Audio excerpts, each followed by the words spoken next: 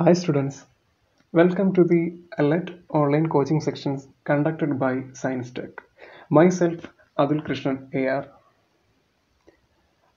IC engine componentsന്റെ രണ്ട് video sections നമ്മൾ already upload ചെയ്തിട്ടുണ്ട്. അത് കണ്ടില്ലെങ്കിൽ പ്ലീസ് ഡു വാച്ച്. ഈ ഒരു സെക്ഷനിൽ നമ്മൾ ഡീൽ ചെയ്യാൻ പോകുന്നത് IC engine ടെർമിനോളജീസ് ആണ്. ഓക്കെ, ക്ലാസ്സിലോട്ട് പോവാം. First engine terminology top dead center TDC എന്ന് പറയും. It refers to the position of crankshaft when the piston is at topmost position. പിസ്റ്റന്റെ position ക്രാങ്ക്ഷാഫ്റ്റുമായിട്ട് connect ചെയ്ത് റെഫർ ചെയ്യാൻ വേണ്ടി നമ്മൾ യൂസ് ചെയ്യുന്ന ഒരു പാരാമീറ്റർ ആണ് top dead centre. Top dead centre എന്ന് പറയുമ്പോഴത്തേക്ക് നമുക്ക് മനസ്സിലാക്കേണ്ടത് പിസ്റ്റൺ ഈ ഒരു സിലിണ്ടർ അസംബ്ലിക്കകത്ത് റെസിപ്രോക്കേറ്റ് ചെയ്തുകൊണ്ടിരിക്കുകയാണ്. അപ്പോൾ പിസ്റ്റണ് ട്രാവൽ ചെയ്ത് എത്താൻ പറ്റുന്ന രണ്ട് എക്സ്ട്രീം പോയിന്റ്സ് ഉണ്ട്. അതിൽ ഒരെണ്ണം TDC അല്ലെങ്കിൽ ടോപ്പ് ഡെഡ് സെന്റർ എന്ന് പറയുന്നതാണ്. അത് സിലിണ്ടറിൻ്റെ ഏറ്റവും എക്സ്ട്രീം പോയിന്റ് ആയിട്ട് വരും. ദെൻ ഇത് ട്രാവൽ ചെയ്ത് തിരിച്ച് ബോട്ടം ഡെഡ് സെന്ററിലോട്ട് എത്തും. എവിടെയാണ്? അതിനെ BDC എന്ന് പറയും. അപ്പോൾ ഏറ്റവും ആദ്യം നമ്മൾ മനസ്സിലാക്കേണ്ട ഈ രണ്ട് പോയിന്റുകളാണ് പിസ്റ്റണ് ട്രാവൽ ചെയ്ത് പോകാൻ കഴിയുന്ന രണ്ട് എക്സ്ട്രീം പോയിന്റുകൾ. First one is TDC, top dead center, and second one BDC, bottom dead center. Definition നോക്കാം. First one, TDC എന്ന് പറഞ്ഞാൽ എന്താ? It refers to the position of crankshaft when the piston is in topmost position. Piston അതിന്റെ topmost positionൽ എത്തുമ്പോഴത്തേക്ക് നമ്മൾ പറയും it is at TDC. Next one, bottom dead center, BDC, refers to the position of crankshaft when the piston is at lower most position. Piston travel ചെയ്ത് അതിൻ്റെ ഏറ്റവും lower most പൊസിഷനിൽ എത്തുമ്പോഴത്തേക്ക് നമ്മൾ എന്താ പറയുക? It is at BDC. Okay, ഇനി അങ്ങോട്ട് TDC എന്നും BDC എന്ന് പറയുന്ന ഈ രണ്ട് ടേംസ് മാത്രമേ എന്ത് ചെയ്യുള്ളൂ നമ്മൾ യൂസ് ചെയ്യത്തുള്ളൂ. അപ്പോൾ TDC എന്ന് പറയുമ്പോഴത്തേക്ക് അത് ടോപ്പ് ഡെഡ് സെൻറ്റർ ആണെന്നും BDC എന്ന് പറയുമ്പോൾ അത് ബോട്ടം ഡെഡ് സെൻറ്റർ ആണെന്നും ഓർത്തിരിക്കുക. Okay, next one is bore. It is A diameter of engine cylinder. ഈ ഒരു പിസ്റ്റൺ റെസിപ്രോക്കേറ്റ് ചെയ്യുന്ന ഒരു സിലിണ്ടറിൻ്റെ അകത്താണ്. ഒബ്വിയസ്ലി ഈ സിലിണ്ടർ എന്ന് പറയുന്ന ആൾക്ക് ഒരു ഡയമീറ്റർ ഉണ്ടാവും. ആ ഡയമീറ്ററിനെ നമ്മൾ എക്സ്പ്രസ് ചെയ്യുന്നത് ബോർ എന്ന് പറഞ്ഞിട്ടാണ്. ബോർ ഇതൊരു engine ടെർമിനോളജിയാണ്. Diameter of the cylinder എന്ന് വിളിക്കില്ല, പകരം ബോർ ഓഫ് ദി സിലിണ്ടർ എന്നേ പറയുള്ളൂ. അപ്പോൾ ബോർ എന്ന് വെച്ചാൽ എന്താണ്? It is simply the diameter of engine cylinder. Engine സിലിണ്ടറിൻ്റെ ഡയമീറ്ററിനെയാണ് എന്ത് വിളിക്കുക? ബോർ എന്ന് വിളിക്കുന്നത്. Finally, stroke. It is A distance travelled by piston in moving from TDC to BDC. അപ്പോൾ പിസ്റ്റണ് രണ്ട് എക്സ്ട്രീം എൻഡുകളിൽ ട്രാവൽ ചെയ്യാൻ സാധിക്കുമെന്ന് പറഞ്ഞല്ലോ. അപ്പോൾ ഈ ഇങ്ങനെ ട്രാവൽ ചെയ്യുന്ന സമയത്ത് പിസ്റ്റൺ ട്രാവൽ ചെയ്യുന്ന ഡിസ്റ്റൻസ് ഉണ്ടല്ലോ, ആ ഡിസ്റ്റൻസിനെയാണ് നമ്മൾ എന്ത് പറയുക? സ്ട്രോക്ക് എന്ന് പറയുന്നത്. It is A distance travelled by the piston in moving from TDC to the BDC. TDC നിന്ന് BDCയിലോട്ട് ട്രാവൽ ചെയ്യുന്ന പിസ്റ്റൺ എന്തുമാത്രം ഡിസ്റ്റൻസ് ട്രാവൽ ചെയ്തു എന്ന് പറയുന്നതാണ് സ്ട്രോക്ക് കൊണ്ട് ഉദ്ദേശിക്കുന്നത്. സ്ട്രോക്ക്. അപ്പോൾ ഇത്രയേ ഉള്ളൂ. TDC, BDC രണ്ട് extreme positions. Next one diameter. എന്തെന്ന് പറയുന്നതിനെ? ബോർ എന്ന് പറയും. നെക്സ്റ്റ് വൺ ഈ ഒരു TDCക്കും BDCക്കും ഇടയിലുള്ള distance, and which is called as stroke. Clear?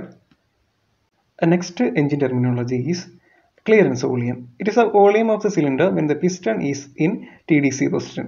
Piston അതിൻ്റെ TDC പൊസിഷനിൽ എത്തുമ്പോഴത്തേക്ക് അതിന് മുകളിൽ ഫോം ചെയ്യുന്ന ആ ഒരു വോളിയമാണ് ക്ലിയറൻസ് വോളിയം. അതായത് TDC എന്ന് പറയുന്ന ഒരു എക്സ്ട്രീം പോയിന്റ് കഴിഞ്ഞിട്ട് എന്ത് ചെയ്യത്തില്ല? പിസ്റ്റണ് ട്രാവൽ ചെയ്യാൻ സാധിക്കത്തില്ല. അപ്പോൾ അതിന് മേഖലയിലായിട്ട് ഫോം ചെയ്യുന്ന ഒരു ചെറിയ വോളിയം ഉണ്ടല്ലോ, അതാണ് ക്ലിയറൻസ് വോളിയം. അതായത് ഈ ഒരു പോയിന്റിന് ശേഷം ഉണ്ടാകുന്ന ഒരു കുഞ്ഞ് വോളിയം, അതാണ് എന്താ? ക്ലിയറൻസ് വോളിയം എന്ന് പറയുന്നത്. Next one is piston displacement. It is A volume set by the piston in moving from TDC to the BDC. TDC നിന്ന് BDCയിലോട്ട് ട്രാവൽ ചെയ്യുന്ന പിസ്റ്റൺ സ്വീപ്പ് ചെയ്ത് കൊണ്ടുപോകുന്ന ആ ഒരു വോളിയമാണ് പിസ്റ്റൺ ഡിസ്പ്ലേസ്മെന്റ്. അപ്പോൾ ശ്രദ്ധിച്ചു കഴിഞ്ഞാൽ നമുക്കൊരു കാര്യം അറിയാൻ പറ്റും. അതായത് ഇതൊരു സിലിണ്ടറിൻ്റെ അകത്താണ് സംഭവിക്കുന്നത്. അപ്പോൾ അവിടെ സ്വീപ്പ് ചെയ്യുന്ന വോളിയം എന്ന് പറഞ്ഞു കഴിഞ്ഞാൽ ആക്ച്വലി സിലിണ്ടറിൻ്റെ വോളിയം തന്നെയാണ്. ഒരു ഷേപ്പിൻ്റെ വോളിയം കണ്ടുപിടിക്കാൻ വേണ്ടിയിട്ട് നമ്മൾ എന്താ ചെയ്യുന്നത്, അതിൻ്റെ ബേസ് ഏരിയ ഇൻറ്റു ആ ഹൈറ്റ് എടുക്കും അല്ലേ. ഇവിടുത്തെ ബേസ് ഏരിയ എന്ന് പറയുന്നത് π/4 ഇൻറ്റു ഡി സ്ക്വയർ ആണ്. ഡി എന്ന് പറയുന്നത് എന്താ, ബോറ അല്ലെങ്കിൽ ഡയമീറ്റർ ആണ് സിലിണ്ടറിൻ്റെ. ഇനി വേണ്ടത് ആ ഒരു ഡിസ്റ്റൻസ് ആണ്, അതായത് പിസ്റ്റൺ ട്രാവൽ ചെയ്യുന്ന ഡിസ്റ്റൻസ്. പിസ്റ്റൺ ട്രാവൽ ചെയ്യുന്ന ഡിസ്റ്റൻസിന് നമ്മളൊരു പേര് പഠിച്ചിട്ടുണ്ട്, എന്താണ്, സ്ട്രോക്ക് അല്ലേ, അത് ഐസ്. അപ്പോൾ പിസ്റ്റൺ ഡിസ്പ്ലേസ്മെന്റ് ഇക്വേഷൻ എങ്ങനെ വരും, π/4 ഡി സ്ക്വയർ ഇൻറ്റു എസ് എന്ന് വരും, where S is the stroke. Clear അല്ലേ. Next one, compression ratio. It shows the extent to which the engine is compressed. ഏത് ലെവൽ വരെ നമ്മുടെ പിസ്റ്റൺ ഇൻലെറ്റ് ആവുന്ന എയർ ഫ്യൂൽ മിക്സ്ചറിനെ കംപ്രസ് ചെയ്യുന്നു എന്നുള്ളതാണ് കംപ്രഷൻ റേഷ്യോ കൊണ്ട് ഉദ്ദേശിക്കുന്നത്. ഇതിൻ്റെ ഇക്വേഷൻ എന്താ, R is equal to V S plus V C divide by V C. ഇതൊന്നും ചെയ്യണം, പഠിച്ചു വെച്ചേക്കണം. Compression റേഷ്യോയുടെ equation R is equal to V S plus V C by V C. V S എന്താണ്, V S എന്ന് പറയുന്നത് Sept volume അല്ലെങ്കിൽ piston displacement എന്ന് പറയുന്നതാണ് വി എസ്. വി സി ആണെങ്കിലോ, V C is the clearance volume. V C clearance volume, V S എന്ന് പറയുന്നത് Sept വോളിയമാണ്. ഇങ്ങനെ ചെയ്യുമ്പോഴത്തേക്ക് ഈ ക്വസ്റ്റൻ കൊടുക്കുമ്പോഴത്തേക്ക് നമുക്ക് കംപ്രഷൻ റേഷ്യോ കിട്ടും. കംപ്രഷൻ റേഷ്യോ എന്താ ഉദ്ദേശിക്കുന്നത്, ഏത് അളവ് വരെ ഒരു എഞ്ചിന് കംപ്രസ് ചെയ്യാൻ പറ്റും ചാർജിന്. ഓക്കെ, അപ്പോൾ ക്ലിയറൻസ് വോളിയം ഒക്കെയാണ്, piston displacement, then compression ratio.